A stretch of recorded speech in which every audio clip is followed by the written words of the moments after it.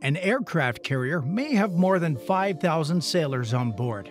To feed all the sailors on an aircraft carrier, more than 17,000 meals must be prepared daily. There are more than 100 cooks on board, which seems like a culinary miracle. But is it? How are the meals prepared for such a large number of sailors? When the ship first starts its deployment, there is a lot of fresh food on board.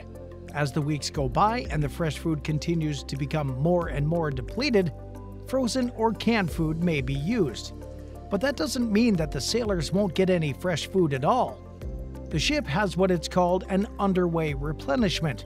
The replenishment ship has a lot of fresh food on board that is delivered to the aircraft carrier while it is at sea and underway, and the crew starts the cycle all over again. Also, when the ship enters port, it usually has fresh food ready to be stored for the crew. About 17,000 meals are produced daily by around 93 culinary specialist staff. These meals range from breakfasts served at 6 a.m. to midnight rations. Planning is essential to accomplish this goal. The ship's cooks adhere to a menu cycle that lasts for 15 days and receive resupplies at sea once every week, including both dry and fresh commodities.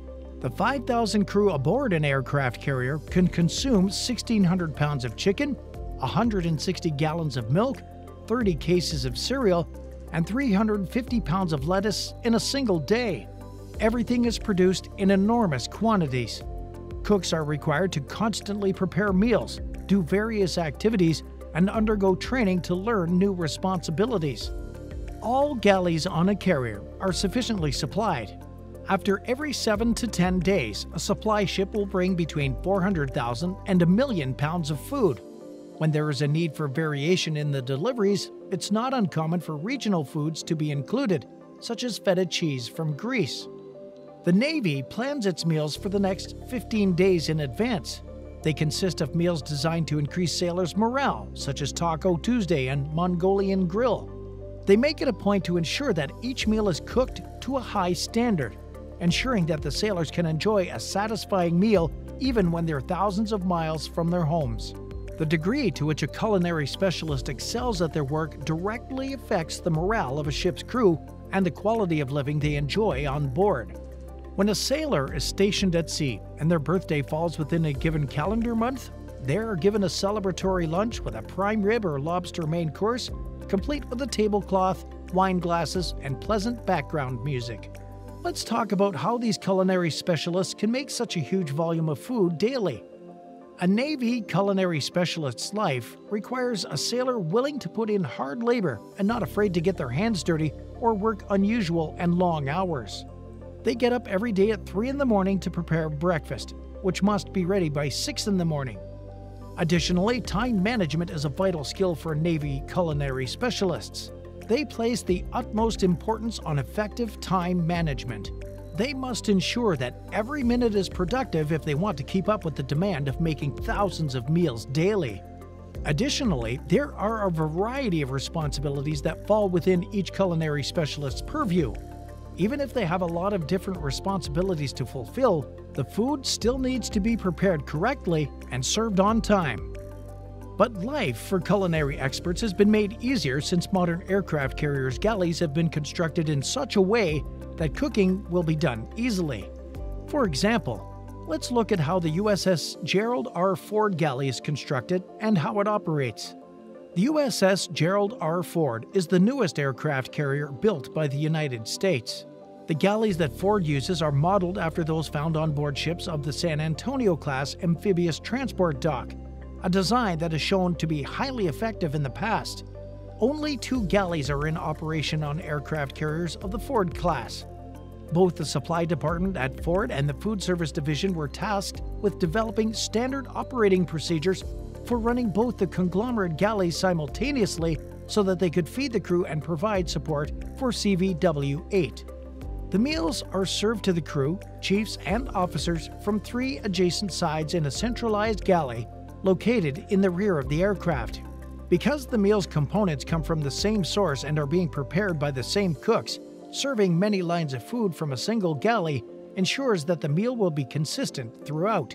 It discourages the preparation of special meals for the various messes while at the same time improving the overall quality of the crew's meals. Both of the ship's kitchens are arranged along the ship's centerline, and they are serviced by pallet-capable elevators positioned above palletized cold, dry, and frozen storage areas. The food service cargo team can easily break out, freeze, chill, and dry supplies with a reasonably small team because this vertical integration features storerooms right beneath the galley. Vertical integration not only drastically reduces the need for huge working teams consisting of 50 to 100 people to support cargo movements, but also makes it possible for the food service division to function without interfering with the ship's regular operations. Food has consistently been regarded as one of the most significant aspects of service in the United States Navy. Early on, a good meal was an important factor in recruitment. Sailors wanted to know that they would be fed well, which was a huge issue in early America because the food was not nearly as diverse as our eating habits are today. So sailors needed to know that they would be well nourished. Sailors who worked on labor-intensive sailing ships burnt more than 4,000 calories daily due to the job's physical demands. The crew's health was another reason food was so essential. After all, if a crew isn't feeling well, they won't be able to carry out their responsibilities. The crews that served aboard ships in the United States Navy were organized into messes. What does this mean? Sailors would congregate in the same living quarters and eat their meals together. This allowed the chef to prepare food freshly for each mess. As ships became more technologically advanced, so did the system and reasoning behind feeding the crew. Messes continued to serve as the fundamental unit for the provision of food to groups of service members, but their size and scope expanded along with the expansion of new ships.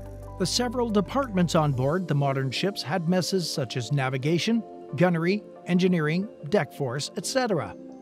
There are gyms in the hangar bay to work off the food. This is also important so that the sailors maintain good fitness. It's quite an organization to take care of all the sailors on board, but in general, it is very well taken care of on an aircraft carrier. Let us know what your experiences as a sailor are with eating on an aircraft carrier. That'll be all for today's video. Thanks for staying tuned. Let us know what you think of the topic in the comments. Please don't forget to hit the subscribe button and the notification bell so you can always get to watch more amazing videos like this. I'll see you in the next video. Bye for now.